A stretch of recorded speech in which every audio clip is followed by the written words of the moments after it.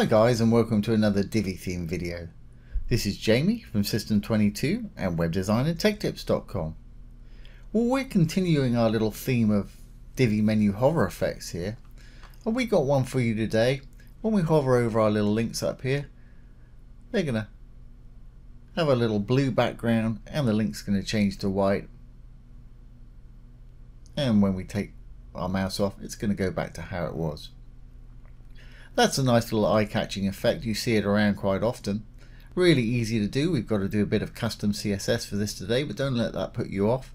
Any CSS I write, I'll put down below the video, and you're welcome to use it and manipulate it how you want. So let's get started. First thing I got to do is go to my theme customizer. For anybody that doesn't know how to get to the customizer, go to your dashboard, go down to Appearance and Customize.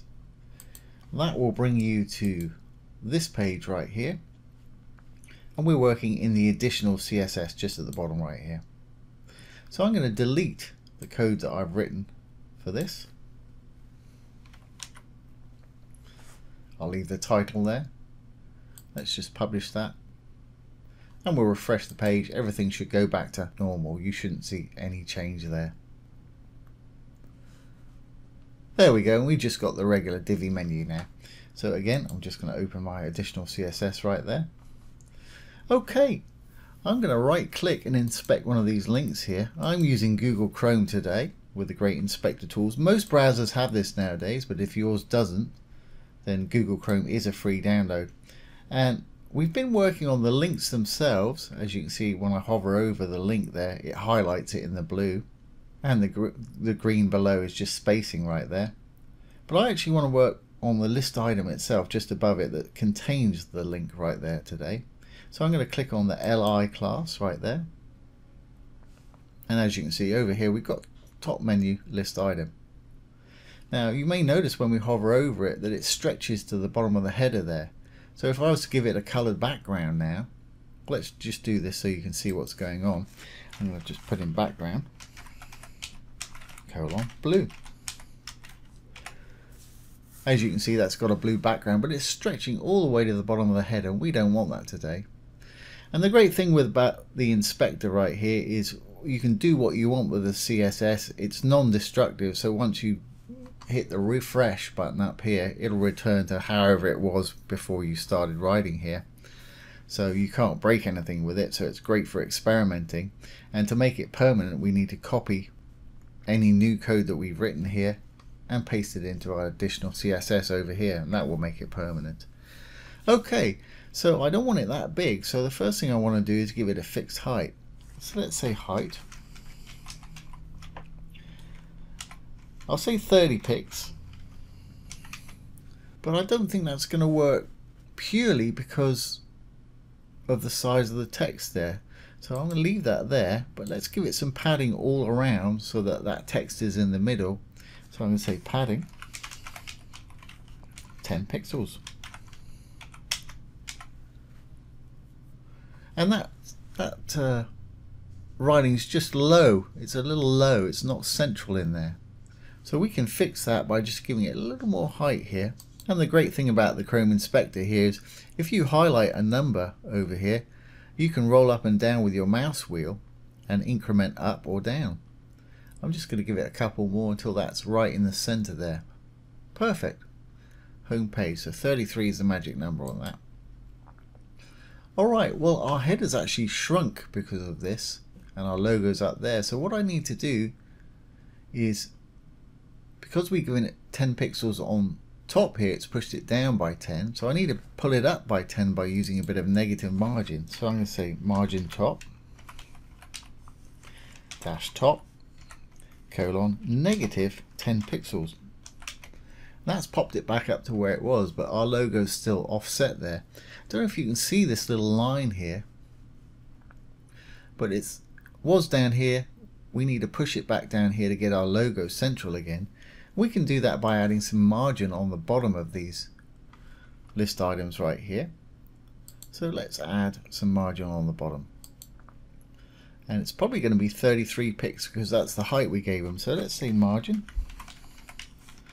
bottom colon We'll try 33 pixels.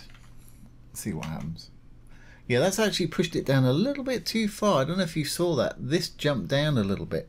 So again, if I highlight this and roll back with my mouse to maybe 30 pixels,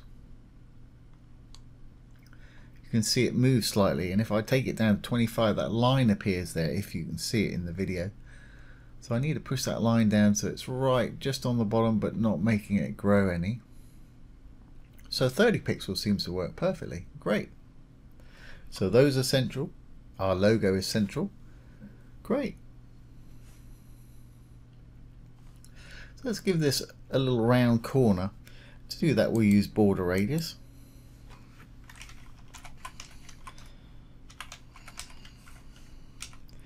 And let's say give it 10 pixels to sort of make it kind of pill shaped. You can give it a much higher value if you want. The higher the value, the more the corner you've got on there. So again, if I select this and roll my mouse up, the more I put on there, the more round it's going to get until you've got pill shape right there. But I think 10s are going to work for me for this today. So let's take it back down to 10. And you may notice we've got no space. It's hard to see with that dark writing on there, but we'll fix that in a little while. We've got no space on the end of this last list item here, or the last child it's called, and we can fix that in a moment. But let's take what we've written here and make it permanent. So I'm going to go from the hashtag, from the CSS ID of top menu list item there, all the way down to the closing curly bracket there. I'm going to copy it, Control C, or right click and copy, however you want to do it. And I'm going to pop it under our little title up here. And again, as usual, this CSS will be down below the video, so you don't have to copy it in real time. You're welcome to copy it, use it, paste it in your site, do what you want with it. Okay, and we can get rid of anything that we didn't write. We didn't write the display, font size, or padding, so we can remove that. So it's kind of doing what we want, but we don't want to see these all the time. I only really want to see them when I hover over it. So I'm going to copy CSS ID over here all the way to that first opening bracket. I'm going to drop down, and when we paste it, we'll have to put a closing bracket. Whenever you've got an opening curly bracket, you've got to make sure you've got a closing curly bracket. So I'm going to pop that in there, put my closing curly bracket in there, drop down a line, and inside I'm going to steal that background color. I'm going to cut it out of there, Control X to cut. I'll delete that line there. I'm going to paste it in here. And just after the I of the list item there, with no gap after the I, I'm going to put a colon and the word hover, no gap after the colon.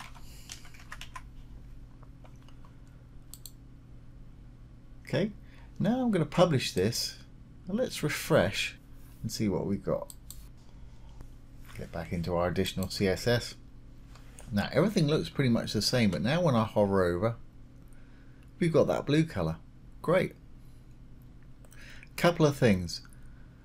I want to turn our link to white there so we can actually see it on our blue background. And that blue's okay for reference, but it's not the blue I want. I want it perhaps the same color as my logo.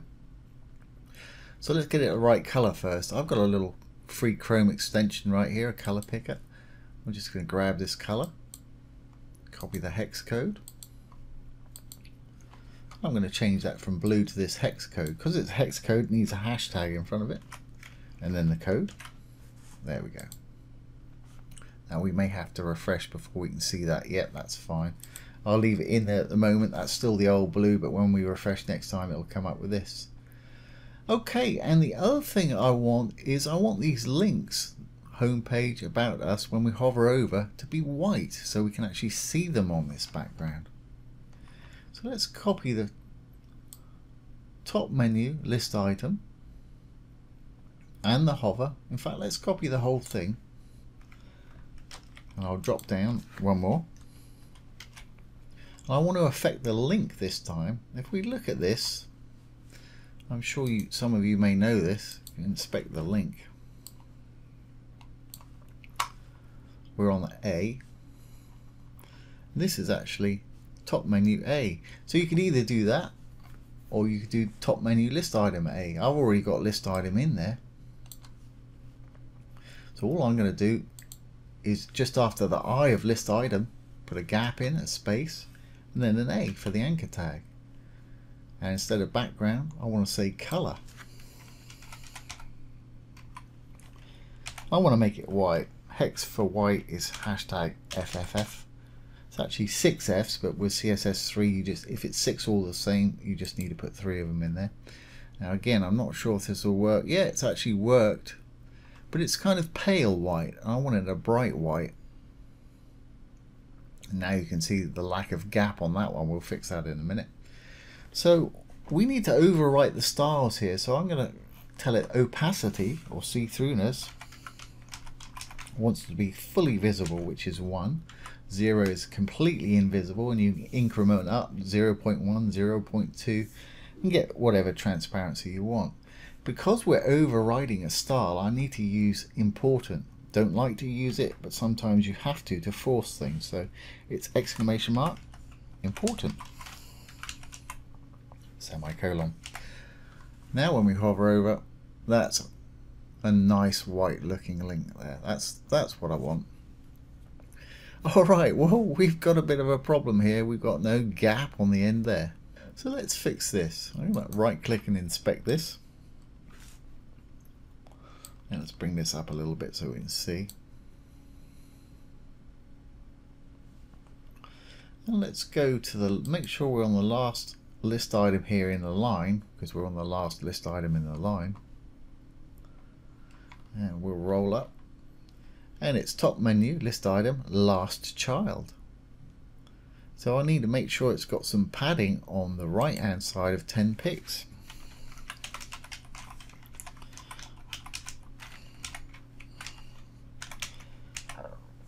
Let's have a look now.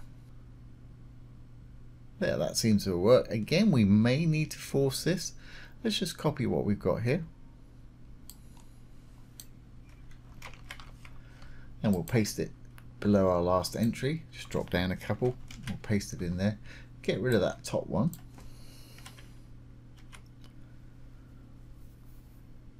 Let's publish and just refresh. Make sure all these things are going to work for us. I'll close out the inspector and refresh the page. Yep, we've got our gap there. We've got our little hover effect and the correct color there.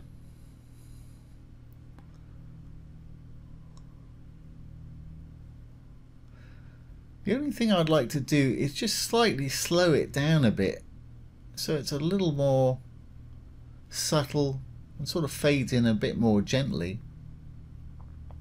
So let's do a slow transition duration, and this is personal preference. Obviously you might like it just like that. So we're going to put this in the list item right here, not the hover state, the actual regular state. So we're going to do transition duration dash duration, and I'm going to give it quite a lot. I'm going to give it 1.5 seconds. You can give it 0.2 seconds, 0.8 seconds, or 2.5 seconds. Just put in whatever timing you want, but I think that's going to work for me. And as you can see, one fades out while the other's fading in. I quite like that effect. So if we've done everything correctly, this should work for us. So let's publish our changes.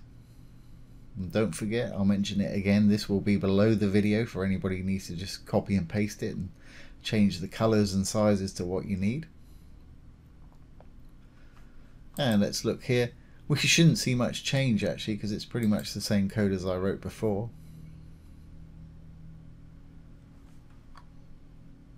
And there we go. We've got our little hover effect going there.